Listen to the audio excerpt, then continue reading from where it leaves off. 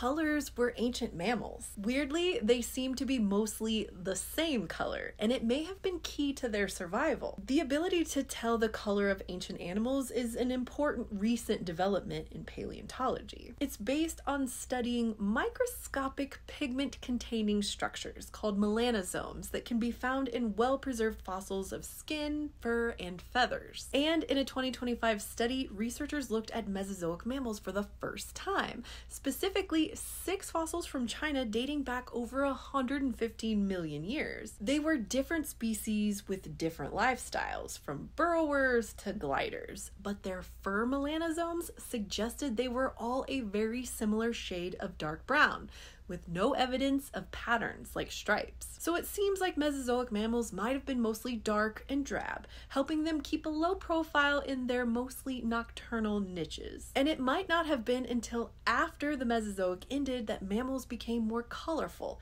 as they emerged from the shadows of the dinosaurs.